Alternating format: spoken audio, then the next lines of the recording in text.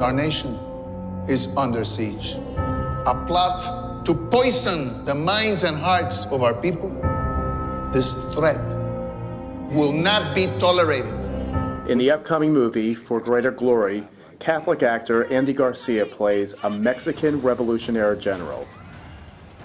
He is lured from retirement to battle the government that has curbed religious freedom in the 1920s.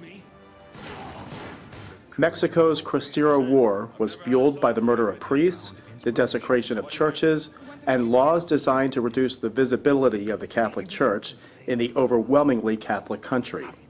The Cuban-born Garcia didn't know much about the Cristero War before accepting this role, but was intrigued with the man he played.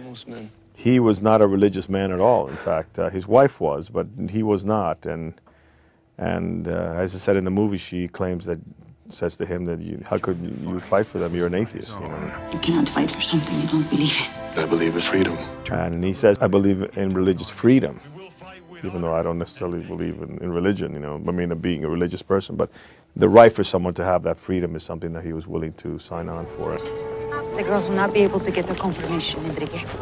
You know how important this is to me. It's only temporary. Besides, I'm sure there'll be plenty of clandestine services. So the girls can feel like they're doing something shameful when they go to Mass. What do you want me to do?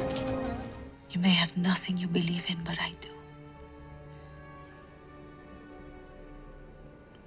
I believe in what you would be fighting for.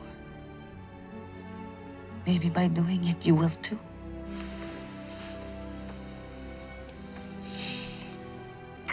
In that journey, he finds something that he wasn't expecting, which is this sort of soulful metamorphosis in very deep inside of him. For Greater Glory is scheduled to open in U.S. theaters June 1st. For Catholic News Service, this is Chaz Mood.